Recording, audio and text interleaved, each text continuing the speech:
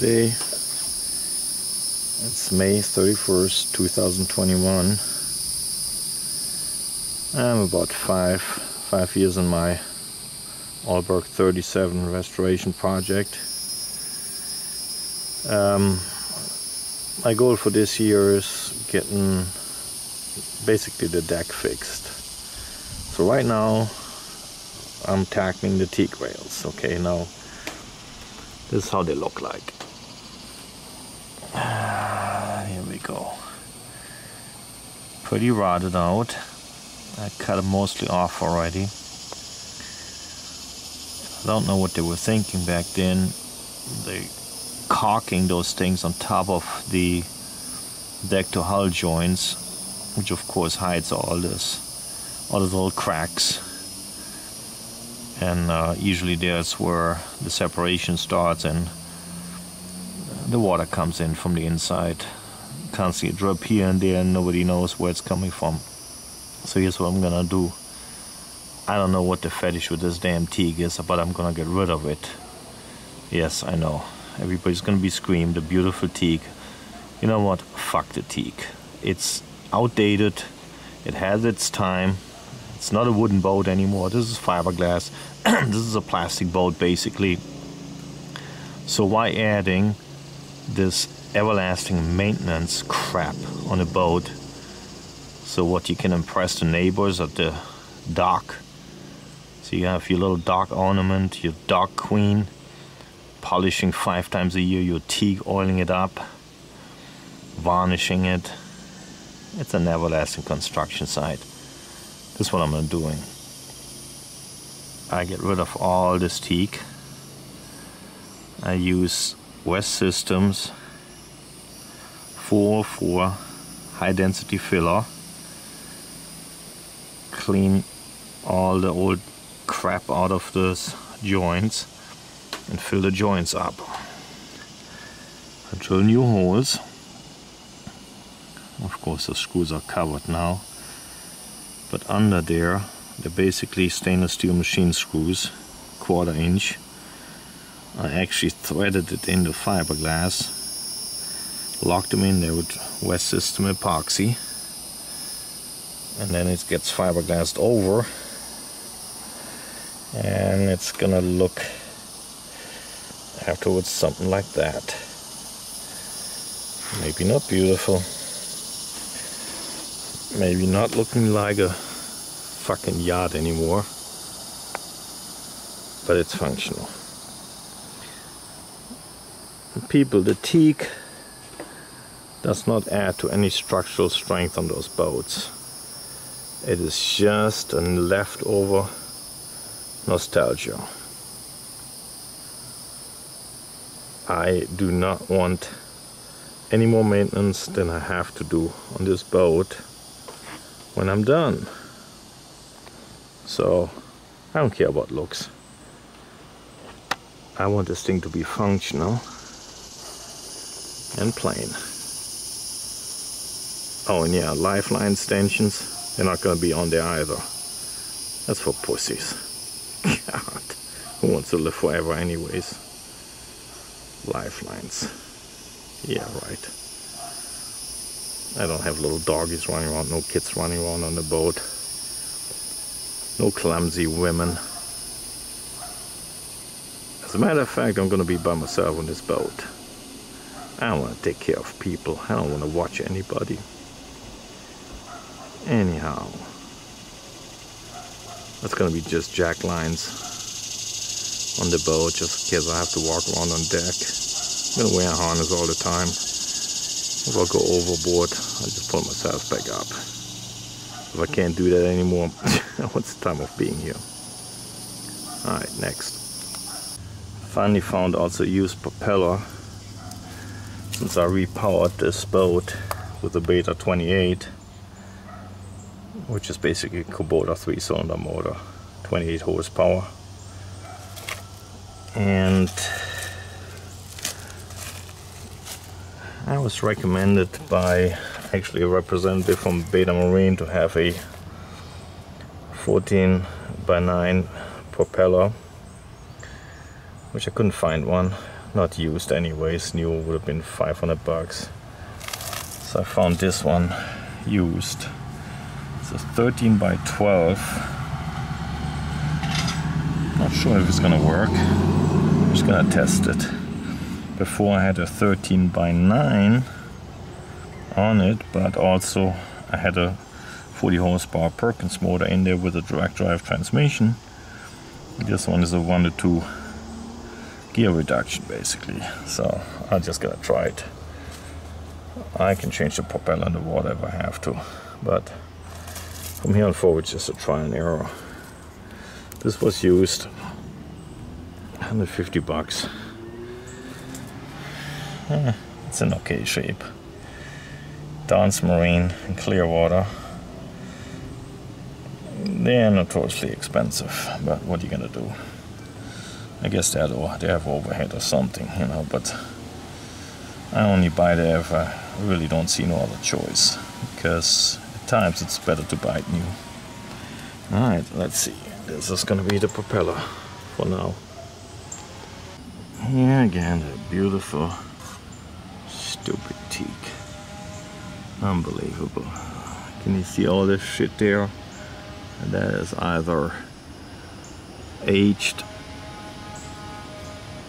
I don't know, putty, silicone, whatever, but when I pull it off, it just falls apart. It does not seal.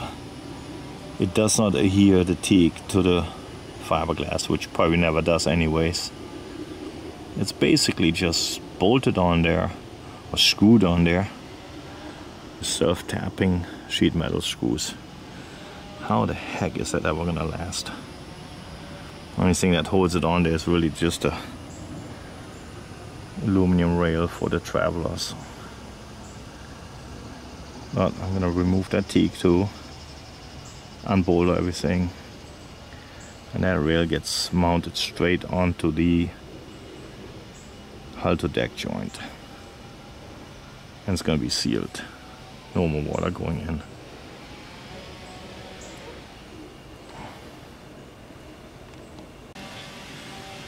There's a few soft spots here on each side, so I'm just gonna have to redo that. I'm probably not gonna put any videos of that up because there's already hundreds of them on YouTube. Everybody knows by now, or should know by now, how to repair deck coring. That's not I can contribute. I just do what everybody else does, more or less. Okay. A few years ago I just injected some epoxy here just to stop the worst, leakage or something, which is only a temporary fix. It doesn't work all that great. So the foredeck is pretty solid still. I don't feel any soft spots here, but usually it doesn't retain any water anyways. Anyhow, I'm still gonna cut it open.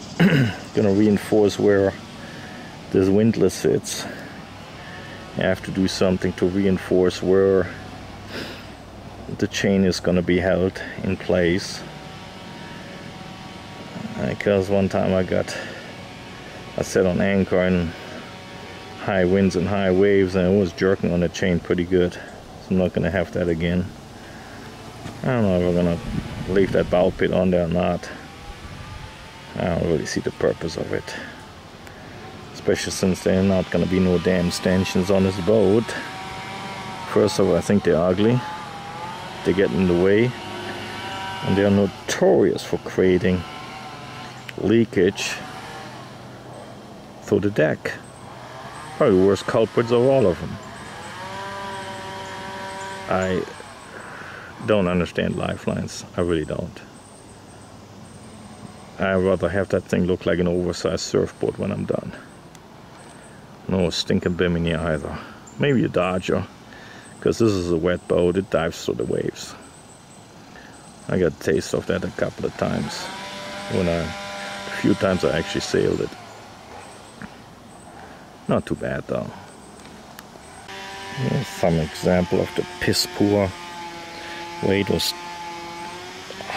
deck is made it to the hull. There we go. It's not even really all that straight, but the boat builder just puts the fucking teak on top like everywhere else just to hide this shit.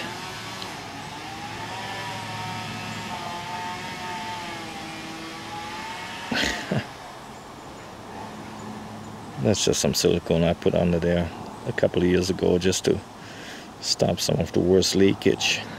Alright, cut the teak off right there. And of course, those are notorious areas where it leaks. Gel coat, there's another culprit. That shit is the devil. It hides all those little hairline cracks, and the water keeps seeping in. Rots out the balsa coring,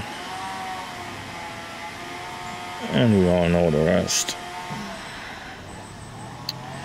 It is what it is. The boat is almost 50 years old. I'm trying to build it to the point that when I'm done that I don't have to touch it anymore.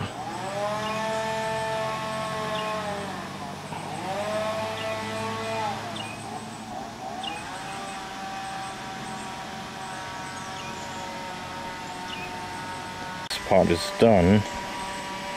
Let's put some primer on top, just so the sun doesn't eat up the new fiberglass. I have to clean the inside a little bit more. But yes, that's how it's gonna look like. No stinking toe rail on them anymore on there. That's enough of a lip. I'll catch my toe just plenty fine.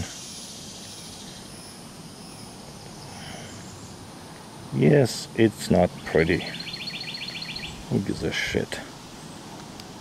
Okay, let's go inside. It's gonna be a total mess, but I'm gonna tape it anyways. My engine compartment's still pretty open.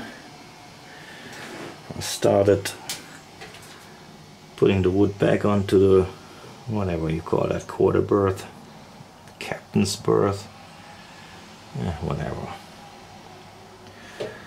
I have to reinforce this area here because the plastic liner, it's kind of weak there, right there where my foot is, and it was separating. And so what I did, I put some plywood over from beneath, and basically here and on top, reinforced it, glued it all in with West System 406, pretty good fairing compound, and that shit gets really hard and sticks to everything. And I just put one layer of fiberglass over, use some peel ply to get it somewhat straight. That's it. It's strong now. Won't flex no more. Got a couple of BG Zoos chart plotters. Got them dirt cheap on eBay. The older ones, not the touchscreen. I don't want the touchscreen because touching those screens, they always screw up. Fingerprints all over, that's the least of the problems, but eventually they go bad, and then you can basically throw them away. Those push button units here, you can replace. You can actually get the remote ones for it. Yes, they're outdated, about 10 years old, but they're 12 inches. They're identical, they work perfect.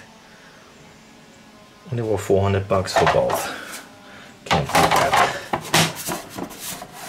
So, in the back, oh yeah, this is a mess, of course. All dusty. I'm gonna have to blow that dust out before I start working in here again. So basically, that's the back where I mounted. That is the controller for my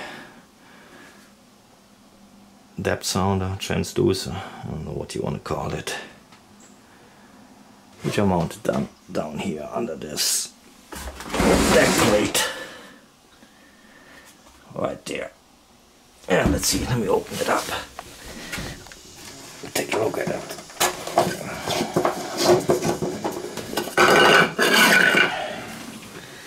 Hard to tell, but it's one of the Airmar, I think 740 or something. That's what they call a triducer. It got, of course, the transducer for depth. It also got the speed pedal wheel built in and the water temperature sensor. It was new old stock, got a good deal on it too. It was quite some work to put it in, but I think it worked out alright. It works at least. So, this is basically the back of my chart plotters. I'm trying to find the autopilot controller for it, but I'm just gonna wait for a deal. Right now the boat doesn't go anywhere anyway, so I'm mounting it all in there.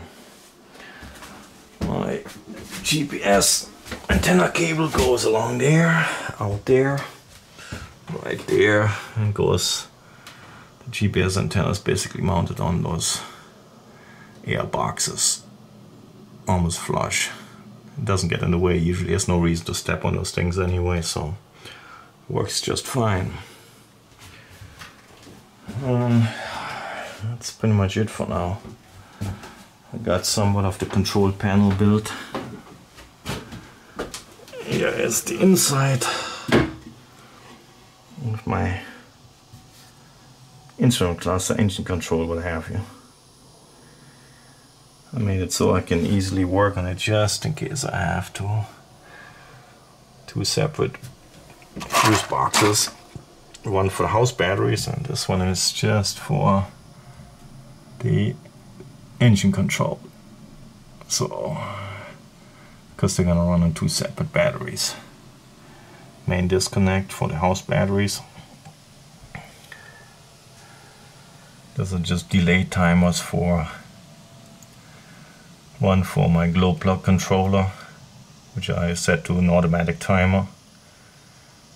And the other one is a delay for the alternator, so the alternator is gonna kick in after about, I think it's set to about 30 seconds.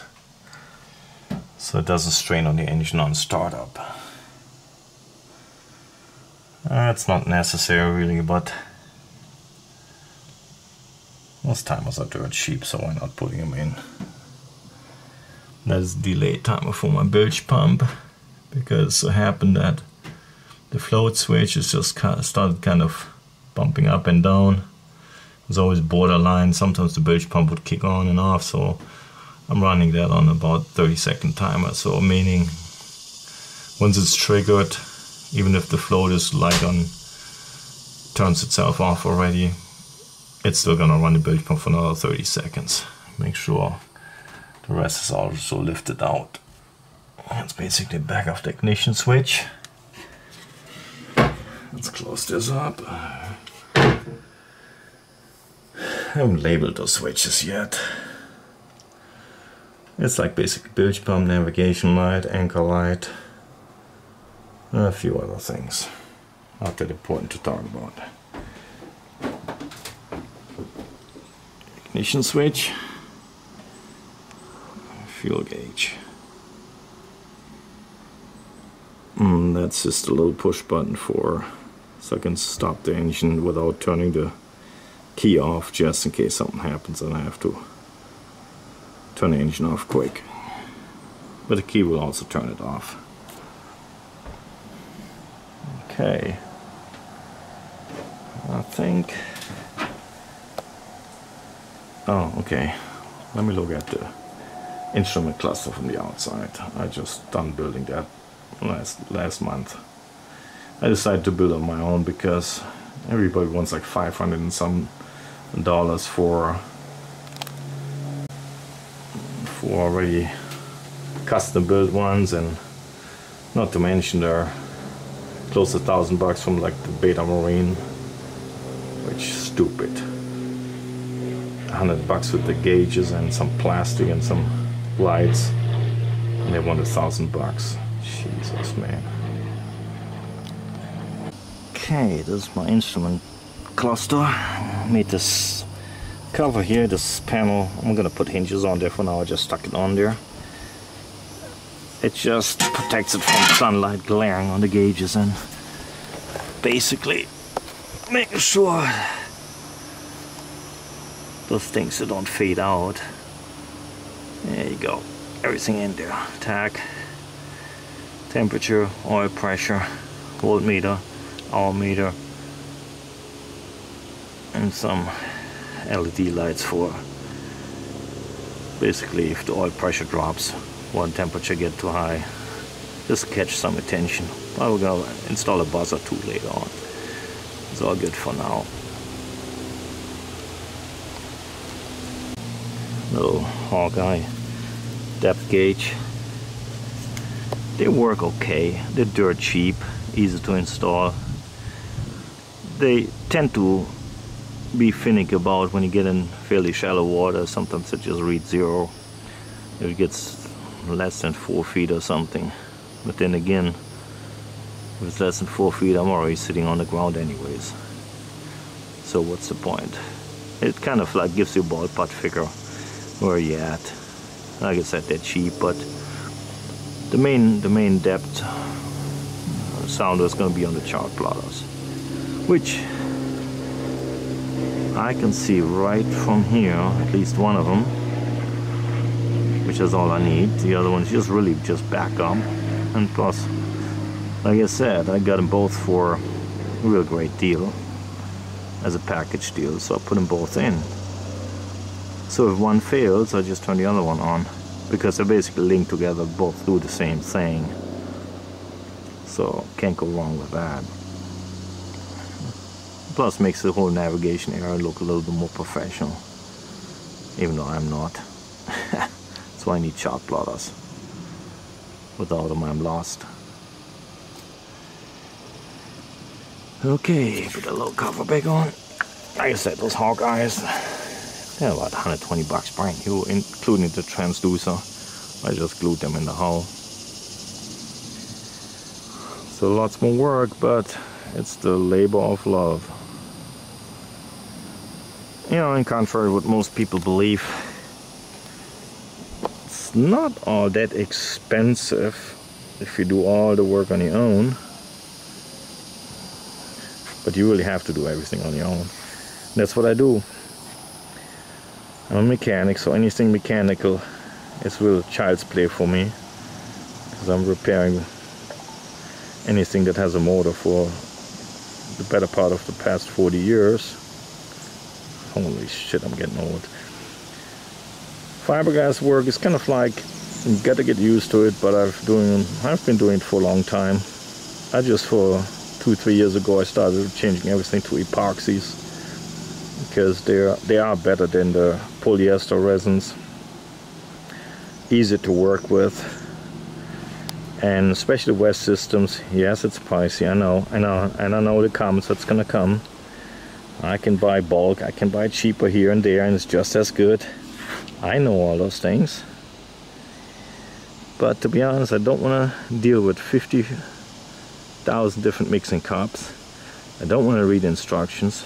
That West System, you got the little pumps, you count the pumps, you got like 3-4 different type of hardener stages, especially living in Florida, where you have to deal with high humidity, heat, cold, whatever, changing weathers. It's a good thing to have options of manipulating the potting times. Okay, I think I've been rattling on enough for this video. Alright, I really don't want to hear any comments about it. It isn't that I would try to educate anybody. It's not that I'm trying to tell anybody how to do their boat. It's just for myself, for my own personal amusement. Little background, I bought this boat but in 2015. This is not my boat, this is my friend's boat. Some custom built steel boat. I just swing my camera over. So yeah, I bought this Alberg 37 in 2015 for 2,500 bucks with a locked up engine. Like I said, I'm a mechanic. Locked up engines or rebuilding engines doesn't mean nothing to me. It's not even that expensive. It's just a labor, and I don't pay myself in labor. And the boat was sitting for 10 years in a boatyard at Lake Okeechobee, Glades Boat Storage. Good place, actually. Good people to deal with. Anyhow, it was sitting there, been sold in this boatyard probably 4 or 5 times. Everybody starts stripping a little bit more off that damn boat. But I got it dirt cheap. Shit, even the lead in the keel is more worth than that. Oh yeah, and by the way, that used to be a yawl. I took the back mast off because I simply don't want to deal with more rigging. And plus, I think yawls look ugly. Catches look ugly. I don't know. It looks like they want it to be a schooner, or tall ship, but didn't quite make it. And I know the calm's coming again. I should keep it as a yawl because it's so much better. But you know what, people? I'm gonna be by myself. I'm a single guy, I'm an old guy. I do not need the ultimate speed, which of course doesn't even make any more speed, or handling capability. And yes, it would be great in a storm to have that little mast in the back running 2 storm sails. Guess what? I can run 1 storm sail just perfectly fine. Anyhow, that's it for now. Thank you for watching my video, and well, till next time. Thank you. Bye.